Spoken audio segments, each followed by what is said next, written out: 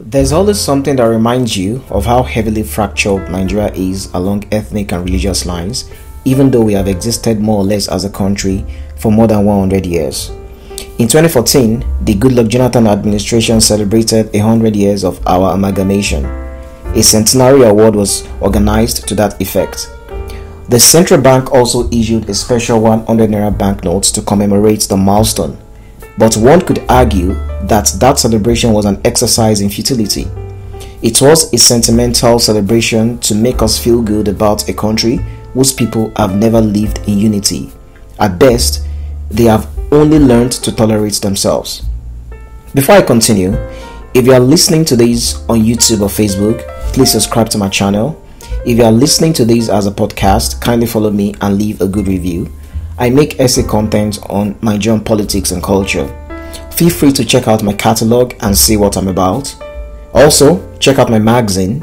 Visit www.disaffected.ng to read great articles on politics and culture. Thanks for rocking with me. Now back to the video. It takes very little for our dividedness to show. The latest example of this is the emergence of Bola Ahmed Tinubu as the president-elect. His win has somehow led to ethnic tensions on social media. There is a kind of Yoruba-Igbo code war going on.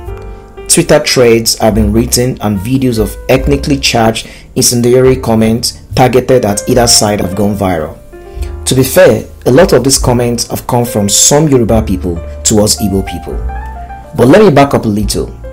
This ethnic code war did not start with the announcement of Tinubu as president-elect. It started last year when both the APC and PDP failed to zone their presidential tickets to the southeast. Atiku Abubakar, a Fulani man from the north, would end up clinching the PDP ticket. If he won the election, he would be taken over from Buhari, a fellow Fulani man from the north.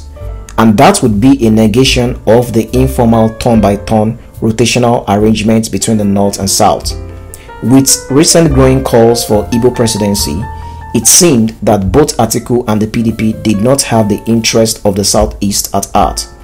Meanwhile, Peter Obi, who had contested as Atiku's vice in 2019, would leave the PDP days before the PDP primaries.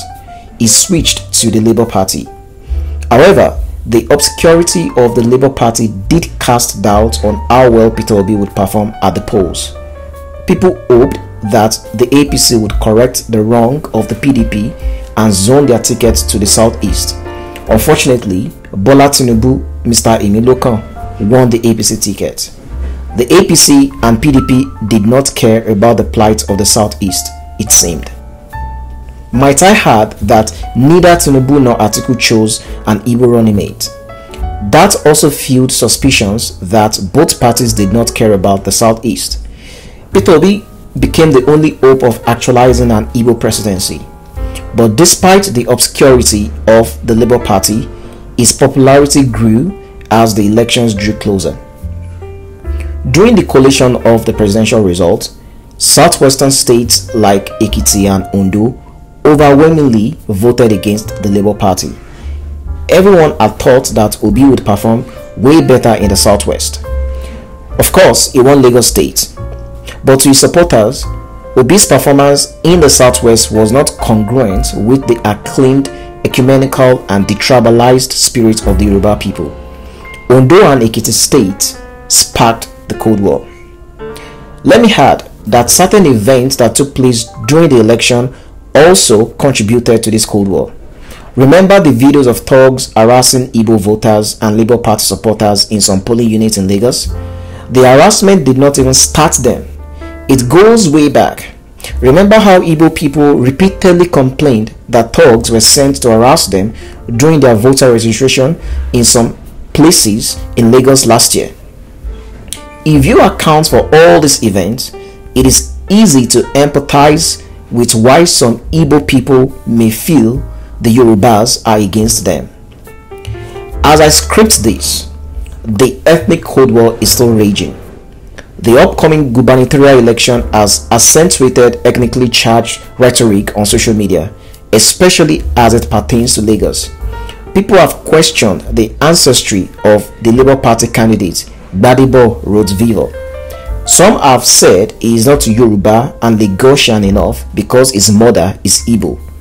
People have gone on to spin conspiracy theories on how voting for him would mean selling out Lagos to Igbo people. The truth again is we are not a united people. For millions of Nigerians, their loyalty is to their ethnic nationality.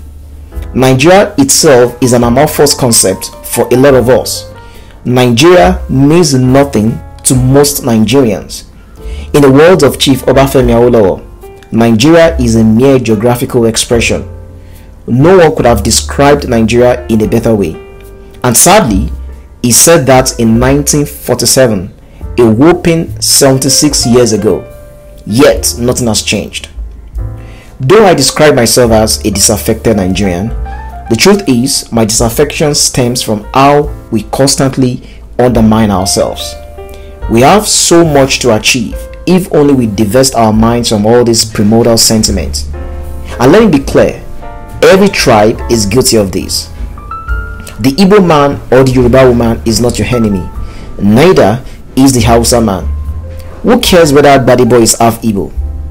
Buhari is a northern Muslim, yet under his watch, more Muslims and northerners died due to insecurity. When are we going to understand that our common enemy is the political class that has continuously used ethnicity and religion to divide us? As I leave you to ponder on that, remember to follow and subscribe wherever you're listening. Check out my magazine at disaffected.ng. Check out the description below for links to my socials if you want to keep the conversation going. And I'll see you guys in the next one.